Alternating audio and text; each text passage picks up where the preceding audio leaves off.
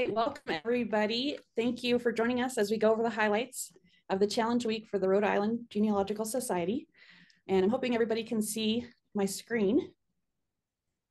Great. Okay. So for those who may not know, let me take you over to the help page for the WikiTree Challenge. The WikiTree Challenge is our WikiTree's largest ongoing community event. This is where volunteers work on growing the connections for the 7 ancestors provided by our guests for 7 days. So it's a full week of us all working together to grow out those connections. So it starts with this forum post, the community forum, where we start people to volunteer and we start collaborating after the week starts. We use the G2G post. There's a post for each, a post answer for each of the ancestors. And for people who are focused on one of the ancestors, they can collaborate together on that post answer. And then also we have what's called a free space page that's all about the challenge. So this is your free space page for the challenge number 18, and I've got the links for everything in the chat. The forum post is also linked here on the space page. So we have at the top of the page, we have the starting profiles, and then further down the page, there's the fun part of the page, tell us what you found. This is where people report in all the different information that they found for the week. So you can see all the different locations in this section, from Armenia to Scotland, in 12 different states of the United States that they've worked on profiles for. It's really a lot of fun to, we start in Rhode Island and very quickly we go way out into the world, all over the place. So that's a lot of fun. The next section is our interesting finds. So as we find interesting stories, we report them here. And as you'll see in the slideshow we're going to share next up, we also do what's called a survey, and the members vote on the top 7. There's also a section on military profiles.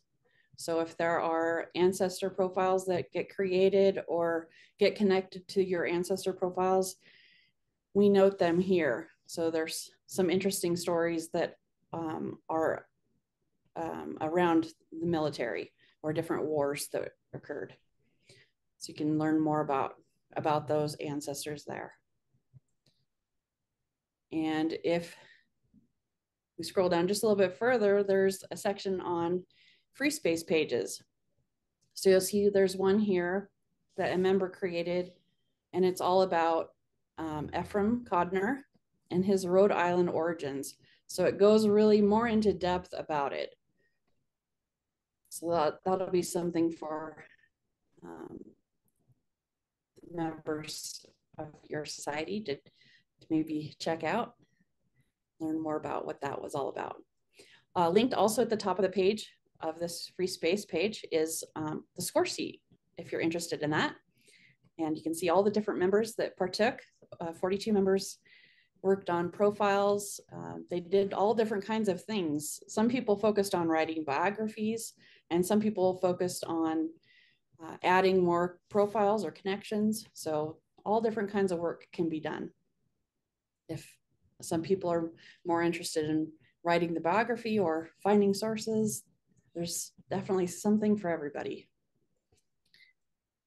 All right, so next I'm going to go ahead and start the slideshow that Aon has put together for us.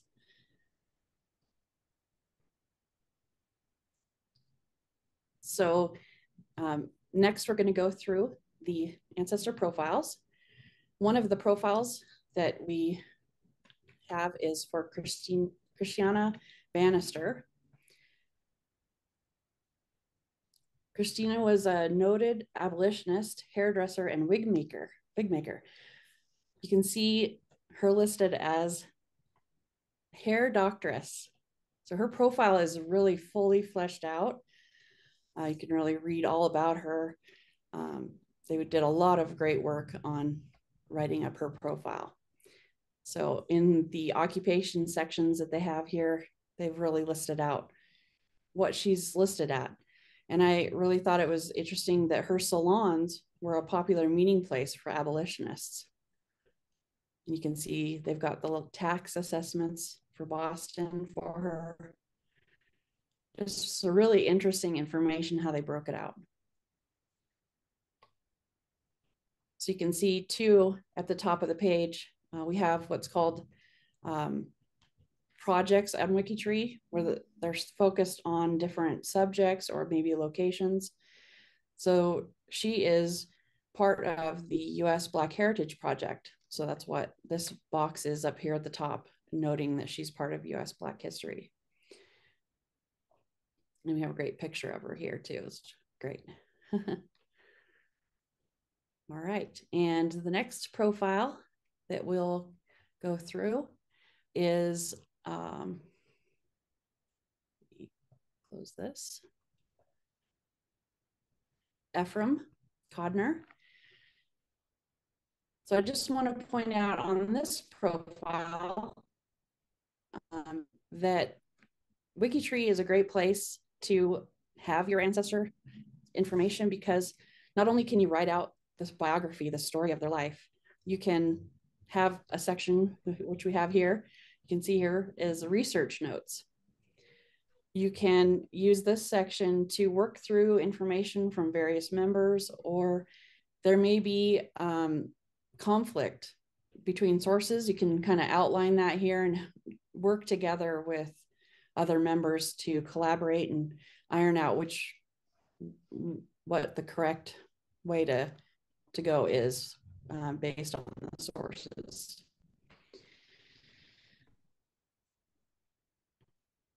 Also here you can see that a member has uploaded a colonial land record. And if we go to that image, you can see that you can attach multiple people to the images. So it's, or even if there is a space page, you can attach a space page. For instance, you could use, if you've scanned a will in, you can upload the image and you can attach it to a space page where you've done the transcription. So it's just a way to use the different resources on WikiTree. The next profile is for Easton. And I just want to show you here how you can see quickly if somebody is connected to the global tree. Some of these profiles only had a few connections when the challenge started. So they weren't connected to the tree. So a quick way you can tell if somebody's connected is if you scroll down to the bottom of the profile, you can see right here, it says that Easton is 15 degrees from our profiles of the week. Sandra Day O'Connor, 21 degrees from Jane Birkin. So that's a quick way to just check to see if they're connected to the tree. You can also check your connection to this person at the bottom here. Next profile, I was really interested in this one, Mary Elizabeth Larrabee. She is called the Queen of Baseball. So she made history as the first female player to play against major league players in 1922. So I thought that was very interesting. And they did a great job working up her profile. Another great read. The next profile is for Charles Henry Short. On Charles' profile, you can see he's been added to what we call a category. If you scroll down to the bottom of the page again for his profile, through the sources, memories, and comments, matches and merges. And down here at the bottom, you can see there's a category, the different categories, and one of the categories is for weavers. So if you open up that category, you can see different, if there's subcategories, which there are here, you can also see that there are 360 ancestor profiles that are part of this category. And one thing you can do in any category, which is one of my favorite things about WikiTree, is you can go to here and click this My Connections button. And if you click that, it will show you any weavers in the category that you have connections to. So this first box shows you your ancestors and cousins that are categorized as weavers, and then any that are just connections through marriage. So that was one of the things that drew me to WikiTree, was being able to check your connections to everybody once you're connected to that global family tree. Okay, and Samuel is our next ancestor. He's the father of American Industrial Revolution. WikiTreeers did a wonderful job on this profile. It's really well-written biography with images in the biography. Just really great example of how that can be formatted out to look really great.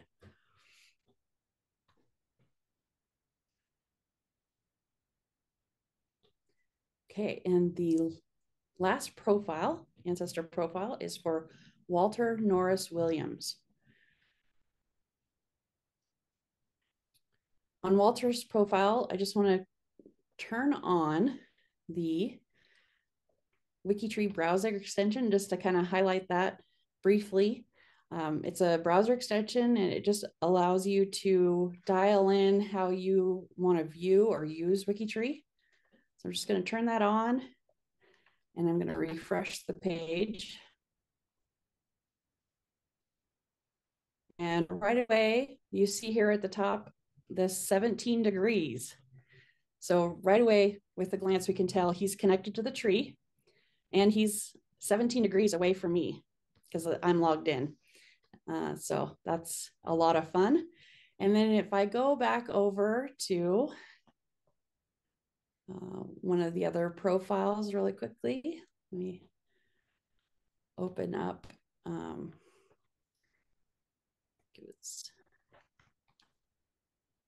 Yeah, so Easton Cole, if we open up Easton Cole's profile, you can also see, in addition to being 14 degrees away, he's my sixth cousin 6 times removed. And it tells you what that relationship is through. If there are multiple ways you're connected to them, then it shows you all of those if you open that up. So that's just a really, one of the few ways. I mean, there are many options within the WikiTree browser extension. Those are just a few little highlights of that extension. All right, so we're going to go back to the slideshow. So WikiTreeers did a great job adding families to these ancestors, and for some, getting them connected to the tree.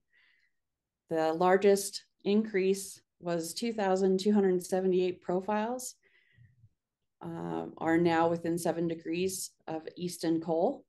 And the total increase in connections for the week was 4,638. So it's really exciting.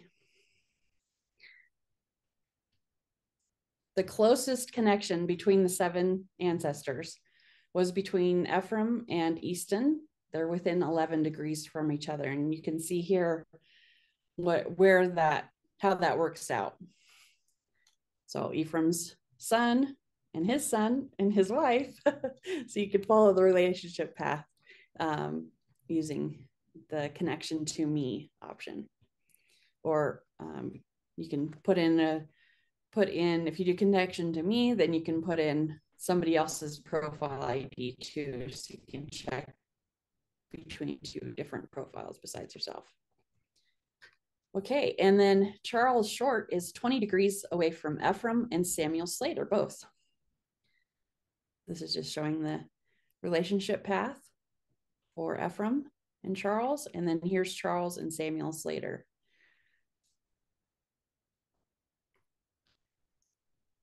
And we found this really interesting. Ephraim was 14 degrees away from Samuel Slater, 16 degrees away from Walter Williams, 18 degrees away from Christiana Bannister. So they were all pretty closely connected, actually. Okay, so this is what I was talking about earlier, the top 7 interesting finds that were voted on by the WikiTree challenge participants. So Hannah Slater is Samuel's wife, and she is among the first American women to receive a patent for thread. She used a hand spinning wheel to spin cotton into thread, and it turned out to be stronger than linen thread, which I thought was really interesting. My mom's a seamstress, so this was very interesting to me. And of course, Samuel, father of the American Industrial Revolution, he pioneered the American textile industry. And Andrew Jackson is quoted as saying, I understand you have taught us how to spin. John Hubers, I thought this was very interesting too. He was convicted of having milk in his possession that contained less than 12% solids and less than 3.25 milk fats. I didn't know that was a crime. So that was really interesting. James Howe is the next one. This one is about the brothers. They did a voyage. They completed it. They were expected home very soon, but they wrecked off the coast of Cape Cod that same year, and all lives were lost. So very sad there. Judge Thomas Durfee is our next one. A judge and a poet. So during the US Civil War, he was a frequent contributor to papers, and it is said his pen was powerful in support of the Union cause. He published also The Village Picnic and Other Poems, a collection of poems capturing the beauty and charm of rural life in the mid-19th century. All right. So these next 3 finds were just ones that AO and I had picked out and wanted to share. These are within 7 degrees. The first one here is Ruth Slater. And actually, we wanted to kind of show about her and her 4 sisters. They were had very interesting lives. If you look at her profile, this excerpt that is written out, it was very interesting. It says, these women, except perhaps Ruth, were not intellectuals in the modern sense, but they knew history, knew the classic authors, knew something about contemporary trends in music, art, and literature. And most important, they placed a high value on mental activity. So just thought their lives were very interesting. Unfortunately, Ruth turned to drugs, and she remained addicted to cocaine for the rest of her life.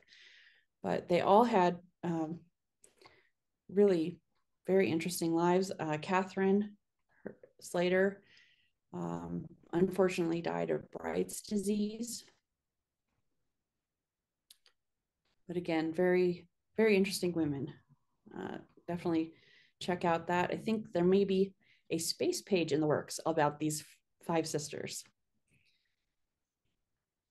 All right, the next one we wanted to point out is Nelson Rockefeller.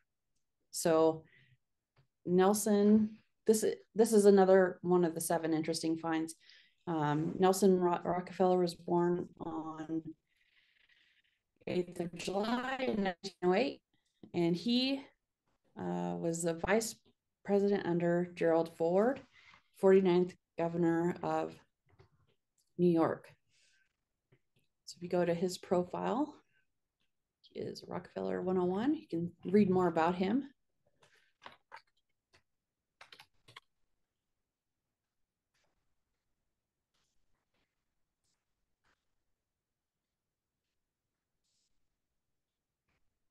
You can see there all the information about him, and there's lots of good pictures.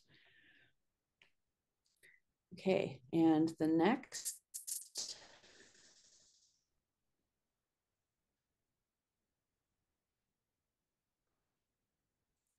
So this is more about the sisters. These are the four sisters: Ruth, Georgia, Lydia, and Hope, and Catherine. The next interesting find that Ao and I wanted to point out was Joseph Stanton, General Stanton. He's 7 degrees from Ephraim Codner. He was a soldier and a politician. Let me go ahead and open up his profile here for you. And he has, his home is listed on the National Register, and it's shown there. And he had partook in the French and Indian War and this Revolutionary War. So he's a DAR Patriot ancestor. And you'll see here, there's a section on legacy. So the SS Joseph Stanton is a Liberty ship built in the United States during World War II. It was named after him. And then there's a memorial marker on US Route 1 in Charleston, Rhode Island. And there's also General Stanton Inn in Charleston, Rhode Island. So just very interesting gentleman.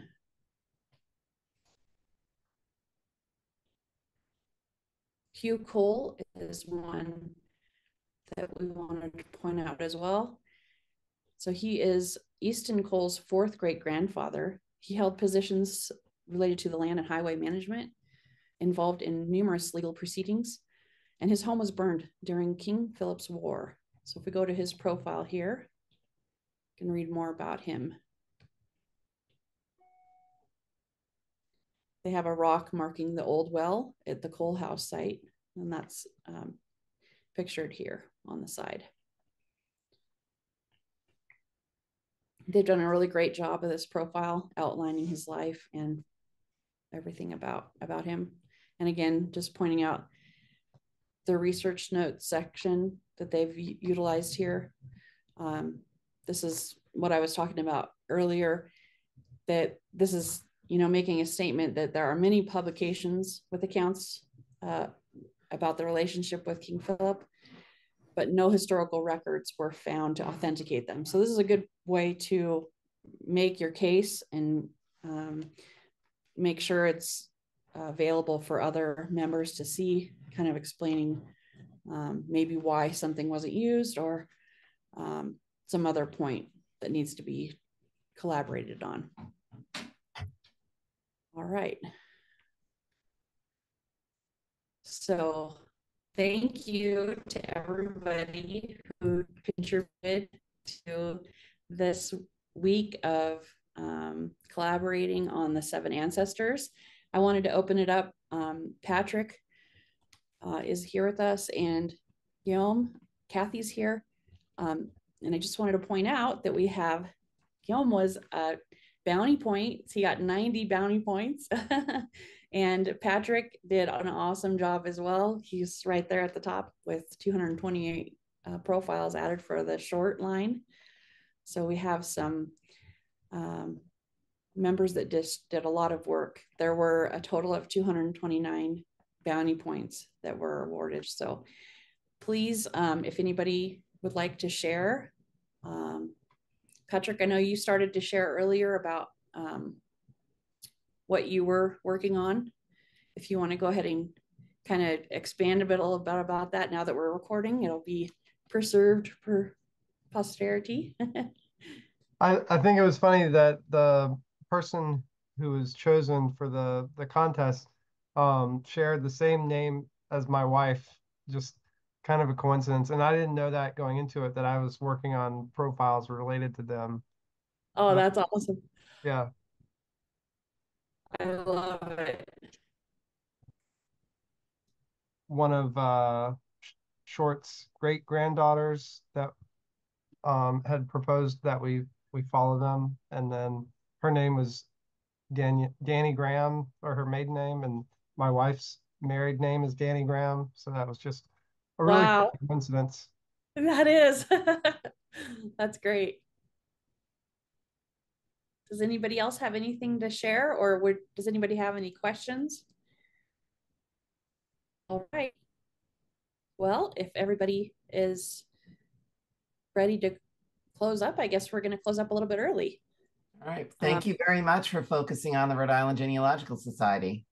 Yeah, we had a lot of fun. And again, the links for everything are in the chat. And we will be posting the highlight video out on our channel. And it will be going out on all forms of social media so that everybody can get the link for it. All right. Well, thank you everyone for joining, and hope everybody has a great evening. Thank you. Happy New Year.